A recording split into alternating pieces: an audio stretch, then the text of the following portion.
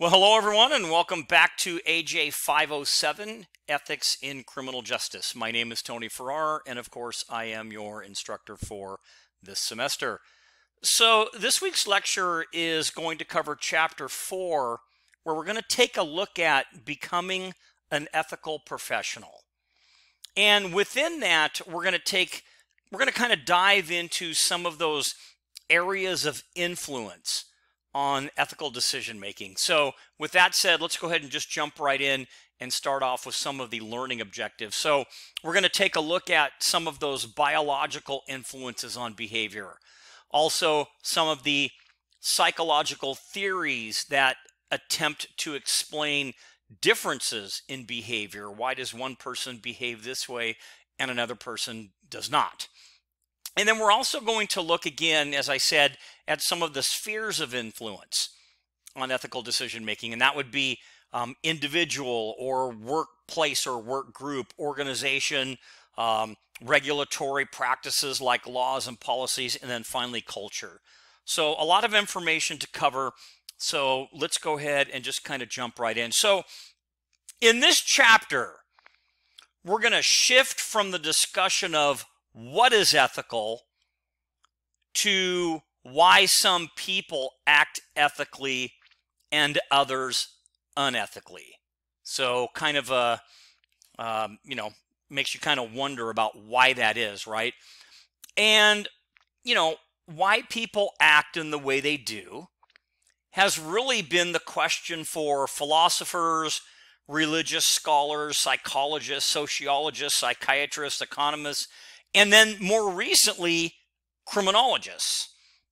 Because there is an obvious overlap between the criminologist question of why do people commit crime, because that's kind of the essence of criminology, if you will, and the one that we're asking right now.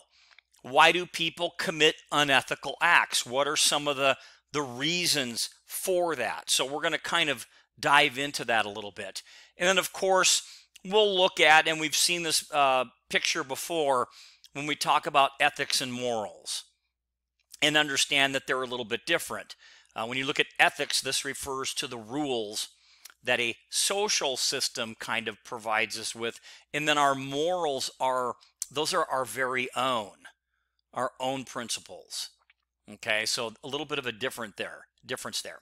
All right, so ethical decision making can be influenced by external factors. And these factors play an important role in encouraging ethical behavior, or facilitating unethical behavior.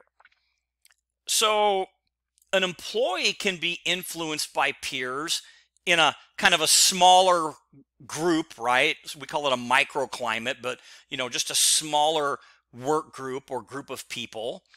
In ethical scandals, if you've followed some of these, or you watch the news, or even if you know of some of these, it's often the case that the deviant behavior is really focused in or limited to kind of a smaller group or a unit versus an entire organization. And an employee can also be influenced by different things within the organization, things they call organizational factors, reward structure, training, leadership, etc. And you have to really kind of broaden your mind when you think about that, because let's look at it from a law enforcement perspective. What if you get more praise for more people you arrest? Could that influence you? So, and that's just one example to kind of look at. So an employee can be influenced by those organizational factors, by reward structure, by certain training, whether it's up to date or good or not, and even leadership.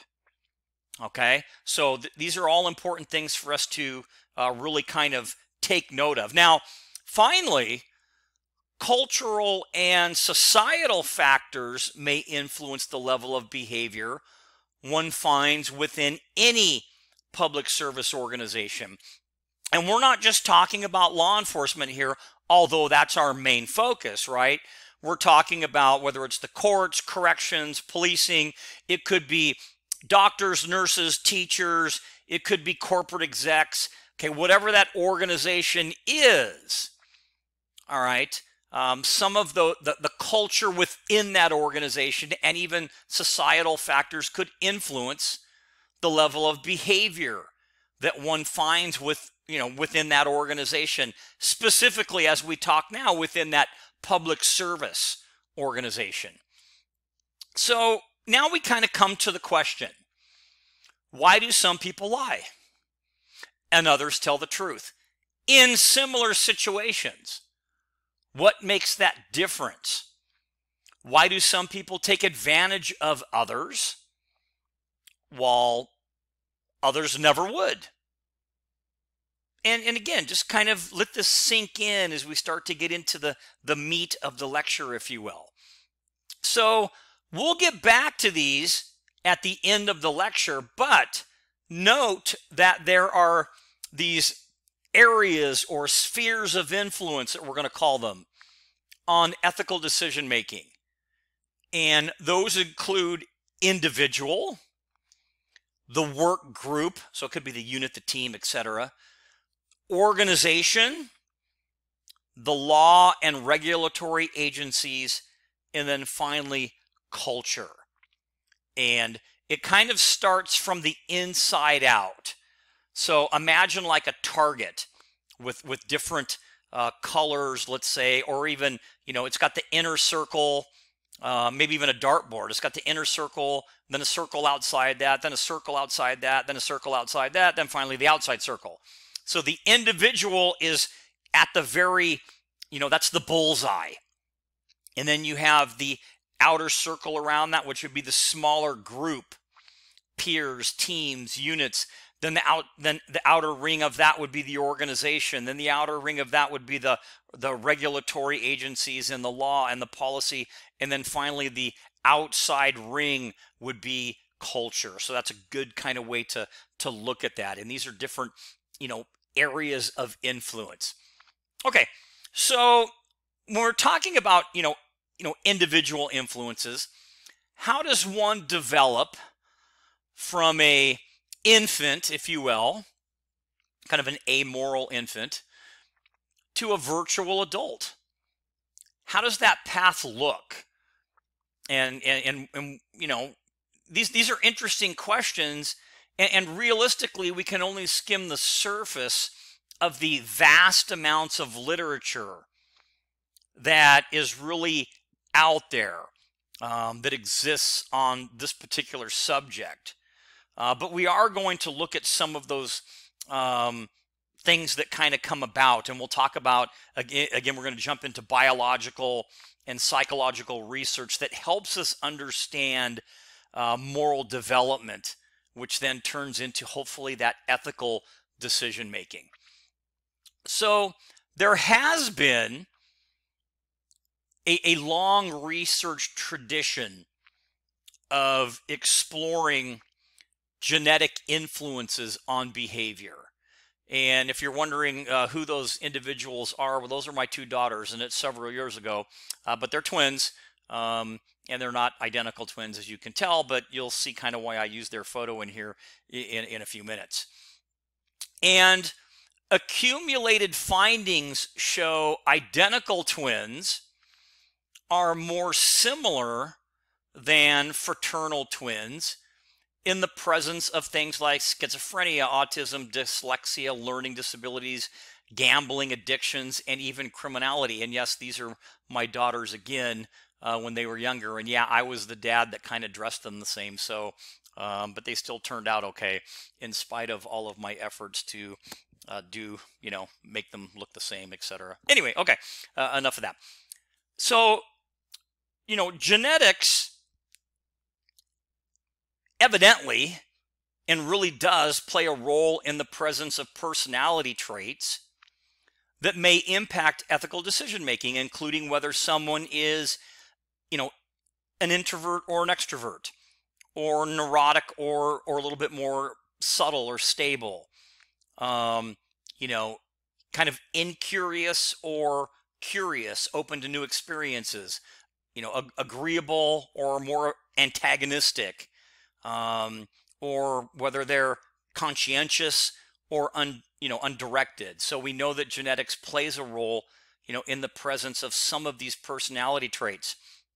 And that's been proven kind of time and time again. Here's a couple of brains just to throw in there to kind of get you thinking about, what's the difference? Why do we see two different views here? And, I'm not going to throw the answer out there. I'm just trying to get you to start to think when you talk about genetics and different things like that. Not everybody's the same, right? So that's kind of what we're talking about. Now, although his position was extremely controversial, Wilson in 1993 argued that values such as fairness, sympathy, self-control, and duty are moral senses and are a combination of genetics and socialization. And the reason I put this picture up here is that when you talk about socialization, okay, you can see here that there's a photo, kind of an x-ray, if you will, of a normal 3-year-old child's brain versus a child the same age that has gone through extreme neglect. Okay, so you can see that there is a socialization aspect of that. So I just kind of wanted to show you some differences, again, as we start to kind of move through this. All right, and then Shermer in 2004 also argues that these traits are inherited, although he supports a group selection argument. Specifically, eons ago, humans that held these traits were more likely to survive than, groups who did not. And Shermer states that asking why humans should be moral is like asking why we should be hungry or jealous. The answer is because we are hardwired for some of these feelings and emotions through genetic selection. So again, that's kind of a an argument from Shermer. Okay, so again, we're still talking about biological factors. So accepting the evidence that there are some personality traits that seem to be partially influenced by inheritance, if you will, the question remains, well, what exactly then is being inherited? It could be that certain brain chemicals that have shown to affect behavior differ among people, right? And the relative levels of these chemicals could be inherited, meaning it could pass from generation to generation, right? And there have been links between brain and predisposition to certain behaviors. Research focuses on hormones, including oxytocin, serotonin, and testosterone. And oxytocin is kind of what they call the moral molecule, if you will. And that's kind of, related to nurturing and trusting and the pro-social attitude. And serotonin is, kind of the same thing. But then you have testosterone and you've got aggression, anxiousness, and suspicion. So, just a couple of things to kind of think about. And even dopamine, you can kind of throw that in there as well, has been identified as related to nurturing, trusting, and the pro-social attitudes. And then, we talked about testosterone. We could put in a couple more. Cortisol and even epinephrine have been associated with aggression, anxiousness, and suspicion. These are kind of the big three, if you will, but there are others. And Paul Zak in 2012, a neuroeconomist, focuses on the importance of oxytocin, going so far as to call it the moral molecule. So he argues that this hormone promotes human bonding and trust. And there are some other things that you can also take a look at in your textbook. We're not going to go into too deep here, but there's a little bit more on all of these different chemicals as well. Okay, so the neurotransmitter serotonin also seems to directly alter both moral judgment and behavior.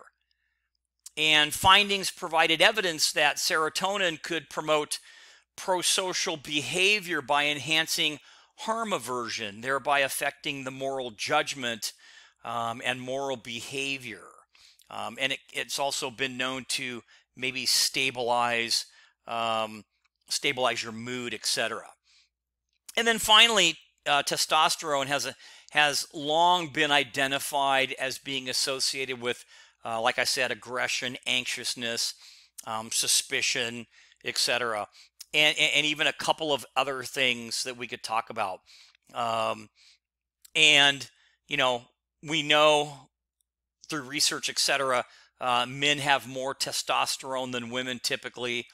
And over 70 studies examining sex differences in the brain functioning found that men are more likely to cheat, more antisocial, commit more serious crimes, and more often have serious childhood conduct disorders than women. So kind of interesting, right?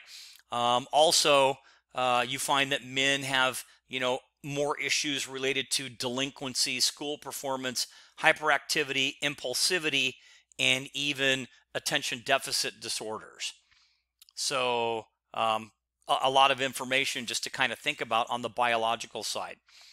So then that kind of makes us ask the question, right? I mean, kind of what we talked about here when they do some of these comparisons.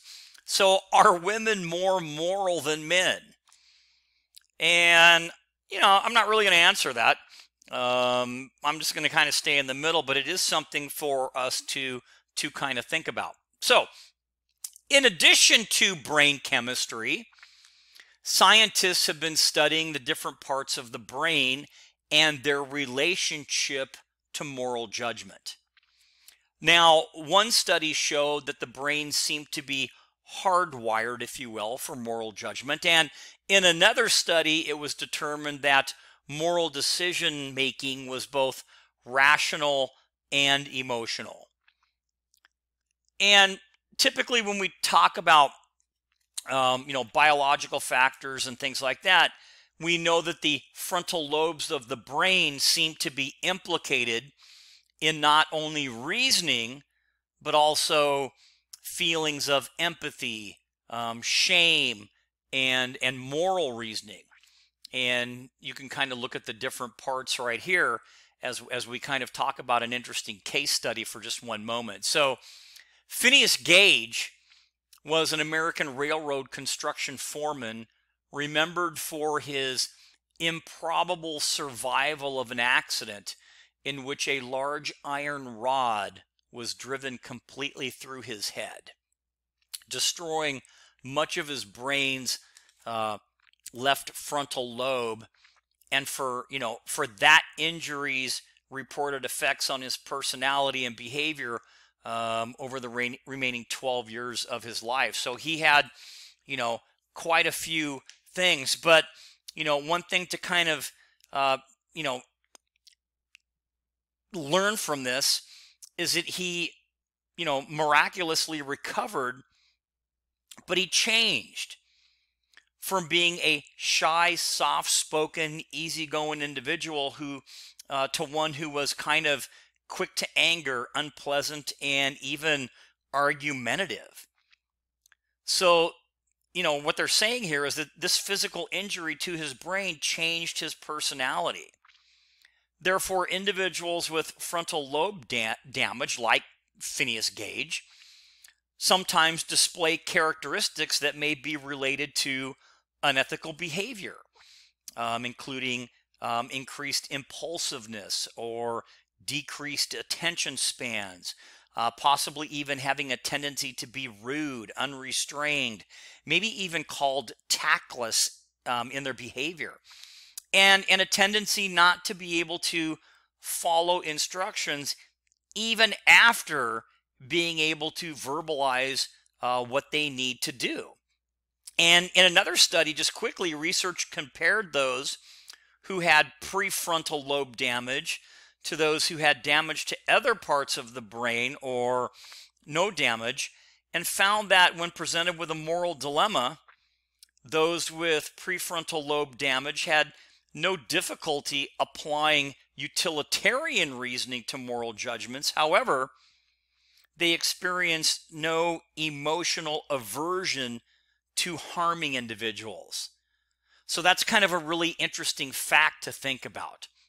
So just as we kind of continue through this and get ready to shift gears here, note again that individuals with brain damage, especially that frontal lobe damage, may display characteristics related to unethical behavior.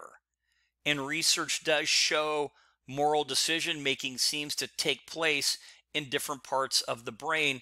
And again, you talk about problem solving and a lot of the things that fall underneath the frontal lobe area. So now we're going to take a look at what we call learning theories. Well, and actually before we hit learning theories, let me kind of throw one more thing in there. So just quickly, when we look at other fields of study, there is a parallel contrast in that some theories are based on the idea that humans make decisions rationally, right? While others focus on kind of that emotional response. So for instance, what they call rational choice theory of crime, they argue that criminals choose to commit crimes based on kind of a rational decision making, meaning weighing the opportunities and the risks. So, kind of an interesting thing, right? But it's called rational choice theory. And these theories view the individual as rationally, again, weighing risk and reward. Now, other explanations of behavior point to emotional or relationship-based decision making. And some theorists even mix the two approaches in that shame or guilt is one of a number of perceived risks that are correlated with not committing a crime. So, since arguably shame is an emotion based on relationships, this is an explanation that utilizes both rational and emotional motivations for behavior. Now, not trying to complicate it further, but to complicate it further, other researchers have also found that rational factors, like the risk of being caught, etc., are only, kind of statistically significant in predicting crimes when moral norms are low. So there's a lot of stuff, right? And just a lot of things to kind of think about when we talk about this. Okay, so let's move on now to another theory. We already talked about biological factors, etc. So let's talk about learning theory.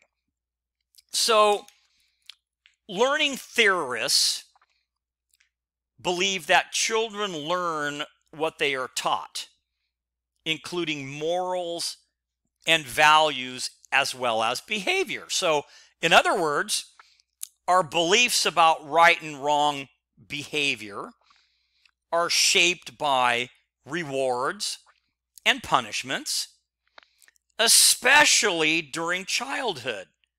Can you remember if you've had kids, okay, do you ever remember saying, hey, if you do this, I will get this for you. I will do this for you. I'll take you to McDonald's. I'll do this. Okay, I raised 5 kids, so I remember saying that. And I know that that kind of shaped my kids, whether it's right, wrong, or indifferent. So this is kind of what we're saying here. Now, this learning can take place through what we call modeling or reinforcement. Now, note that criminology has also developed learning theory, somewhat separately from what has, occurred in psychology, etc. But Sutherland, Burgess, and Akers, and then Akers again in a different paper have utilized learning theory to explain criminality. So, and do you think that kids learn from what they see, what they hear, what you say, all of those things? Well, that's really kind of true. All right, so let's talk now just using the premise that all human behavior is learned, therefore ethics is a function of learning rather than reasoning. And through the two things that we just talked about, modeling or reinforcement. So in modeling, values and moral beliefs come from, those whom one admires and aspires to identify. So it's really no surprise that when, asked who has been important in, their moral development, most people start off by saying their parents, because primary caregivers are the most significant people in life during the important formative years, typically. Not with everybody, but typically. And although we may not hold the same views and have the same values, as our parents, let's say, they are influential in our value formation. Okay, so again, that's kind of the modeling aspect. Well, keeping the same premise, let's look at reinforcement. So another way learning takes place is through what we call reinforcement.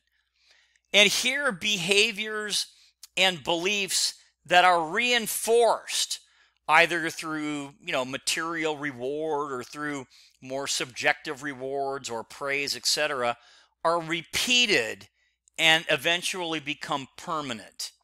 So you have to think about that now. Now, maybe you're thinking about it as a child, but do you think if there's a reward system in an organization that rewards people for certain things and that is a bad thing that they're getting rewarded for, that they will keep doing it? And I gave the example of, writing tickets. Hey, whoever writes the most tickets is the winner. Here's the reward. You get this thing. Now, that doesn't happen. I can't say it's never happened, but there's no such thing as a quota, just so you know. It doesn't mean there never was early on in law enforcement, so I'm not saying that either. But I'm trying to give you at least a good, understandable kind of comparison, if you will. If there was a reward for doing this, and whatever this is not good, people would still continue to do it. And that's one of the issues as it relates to, reinforcement, etc. Now, Albert Bandura, born in 1925, described how the successful use of rewards is related to a child's age. Now, as the child matures, concrete rewards and external sanctions are replaced by symbolic and internal control, such as one person's conscience. Now, eventually, Bandura described the individual as not simply a passive recipient of rewards, but rather an active participant in the construction and meaning of rewards, right? So again, feeding off of the reward system. Okay, so here are the two things that we just spoke of, so you can look at the definition. All right, so modeling, learning theory concept that people learn behaviors through values and attitudes through relationships. They identify with the person they want to be like. Reinforcement, behaviors and beliefs that are reinforced either through material rewards or subjective rewards like praise, etc.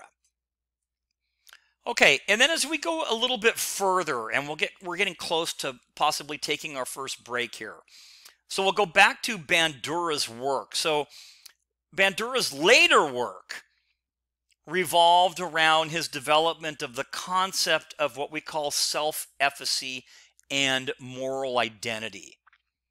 And self-efficacy can be defined as the individual's feelings of competence.